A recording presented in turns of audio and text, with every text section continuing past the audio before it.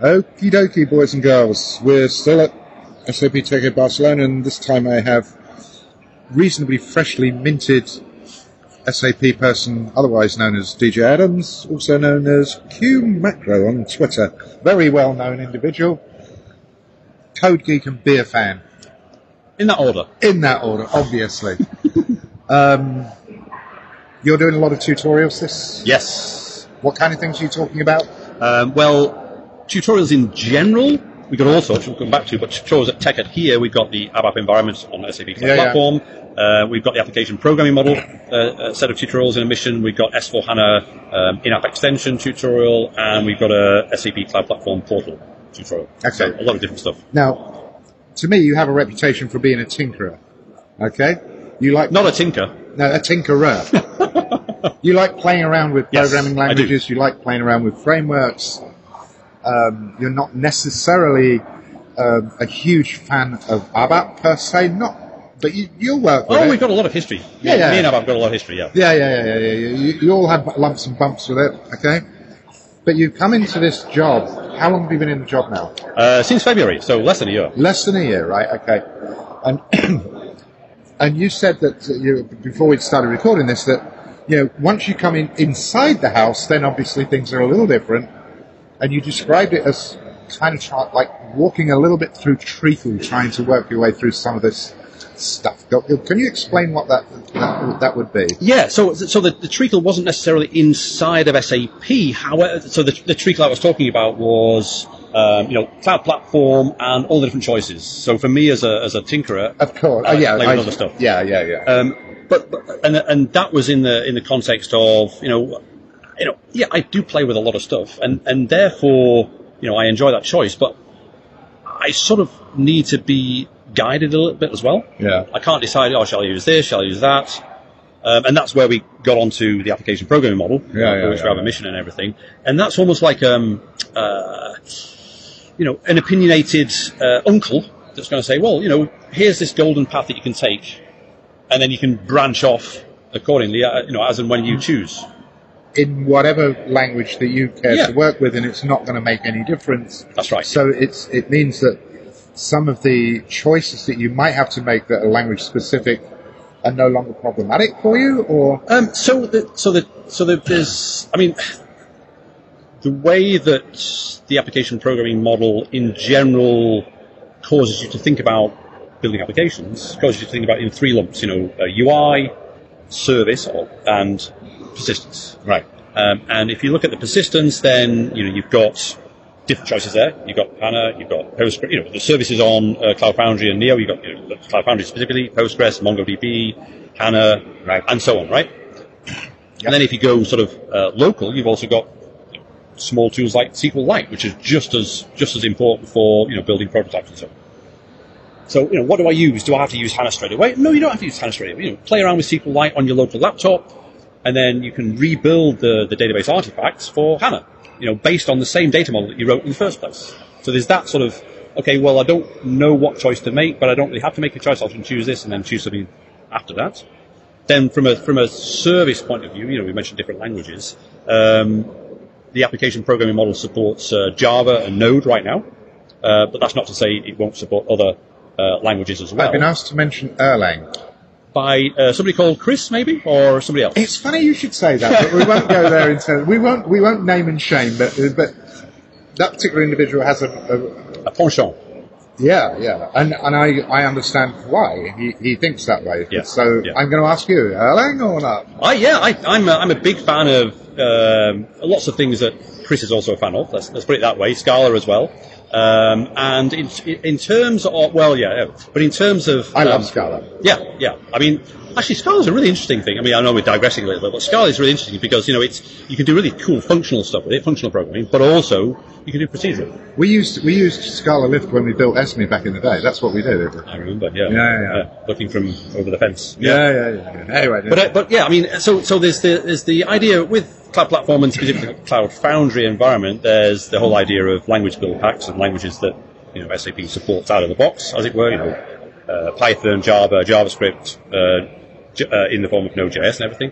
But then you've also got the different build packs. And you can build your own build pack as well if you've got some obscure language. Bring that along as well. So there's the difference between language choice at the Cloud Foundry level and languages supported at the moment with the application programming. So essentially what you're saying is, if I've understood this correctly, and Björn has kind of talked about it, yes, we're open. Yes, we're open. We're open in many different ways, but we're not open in every way yet because we haven't got it all put together. But, APM provides us the pathway to be able to do that so that you will have those choices and they're not going to restrict you and they're not going to give you a heart attack when you're trying to figure out what to do. Yeah. So if we take that makes sense. Yeah, and the third of the three things I mentioned, the UI. Yes, of course, the tutorials that we have at the moment are using Fiori for the front end. Why not? However, one of the wonderful things is that the philosophy of the application programming model almost celebrates the fact that it doesn't have to be Fiori. It can be Angular, it can be React, it can be whatever you want. I've got something for you. It could be headless. Thank you. The reason I say that, because that brings me to something that just blew me away. I talked to the UI people about conversational UIs, which is yeah. Okay. Because I said, I run my business on my phone. I literally do. Yeah. And he showed me a scenario and combined workflows that go between back office ERP, into fulfillment, into sales, blah, blah, blah, and then out to success factors for the purposes of rewarding somebody who's done a good job, right? Yeah, nice. And I looked at that and I said, okay, fine. It's absolutely wonderful. Nobody else has seen this, by the way. I'm not allowed to show it, which is incredibly frustrating. I said, right, listen, I'm a business guy and I completely understand this, what you've shown me here. I said, now I'm going to give you the 10 other scenarios that I really want to have done this way. And he looked at me and I said, yeah, your head's exploding, isn't it? And it's like, yeah, of course it is, right? I talked to Craig about this and he said, I've just thought about what you're explaining this. He said, I'm thinking about this as well, yada, yada, yada, right? But here comes the problem. Most people that I come across who live in your world, they will tend to be in big functional buckets like SuccessFactors or like SD or like FICO or what have you. The moment that you're talking about a headless environment and a conversational UI, you now have to understand a huge amount of stuff, right? Yeah. Where are those people? I think the people are starting to appear. I mean, there aren't that many. No. I'll bet you can count them on the fingers of less than 2 or 3 hands. Quite possibly. I mean, funny enough, I gave a lightning talk yesterday on the different developer paths available for SAP folks, folks in the SAP ecosphere. And one of the things we talked about was sort of core skills that sort of go beyond any particular vertical set of skills. And, we talked about debugging, we talked about all sorts of things. And one of the things we talked about was HTTP. Right. As an application protocol. Okay. And another one that comes to mind when we're talking about conversational UI, headless, and applications that are built on a distributed set of stuff across different SaaS solutions, across different PaaS solutions, and so on, is this idea of almost like piecemeal.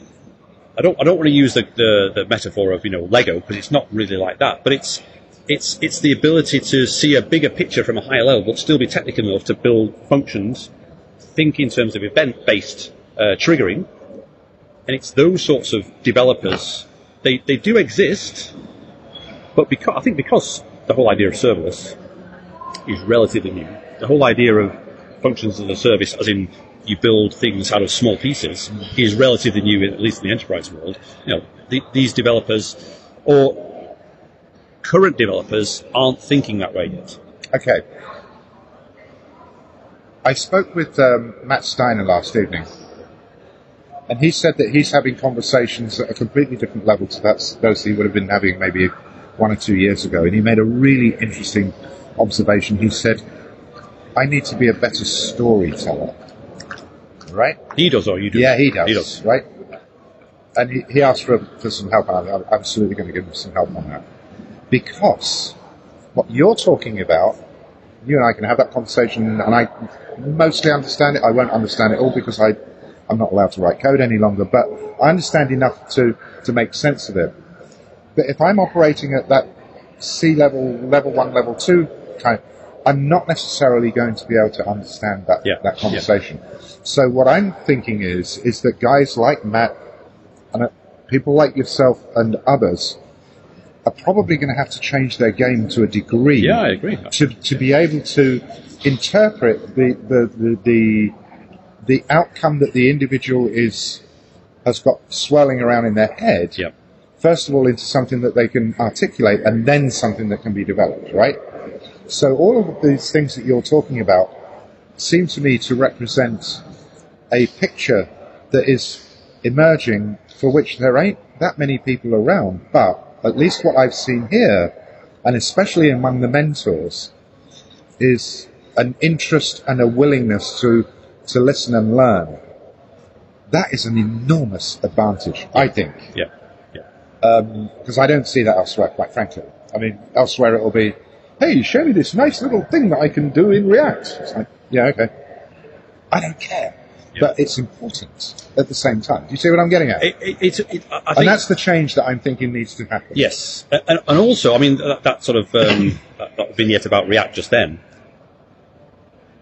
for me, it's not about anymore. It's not about the awesomeness of React or the awesomeness of anything in particular. It's the awesomeness of the combination of these things. Yeah. And these things almost necessarily have to become smaller, will become smaller individually to be put together and to be reusable as well. So, you know, the conversational AI thing, right? I've played around with... well, everything's so event-driven now, right? Exactly, You've got it. Yeah. So, I mean, you know, I'm sure you were as well. I was playing around with PubSub, Publish Subscribe, years and years ago, right? 1985, actually. Yeah, exactly. so that's sort of come to the enterprise world finally. Yeah. Let's call it.